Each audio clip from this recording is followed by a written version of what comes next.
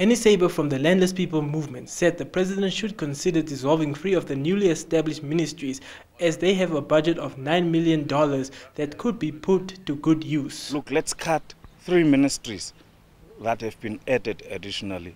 The Ministry of Poverty Eradication, Public Enterprise, and also the additional one of that was created.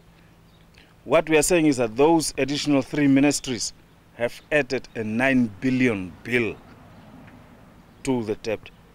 We are now 9 billion that we are spending on them. We almost get, let's say, 5 billion from SACU. So basically what we are getting from SACU, we are just pumping it back into payments of high salaries and packs for the senior civil servants.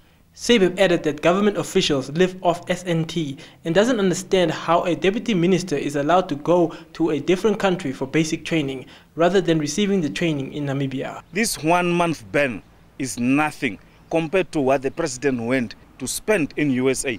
30 days he went on a holiday, promising to bring us investments back. Where are those investments today? Nothing. We had an expensive investors conference. What are the outputs from that?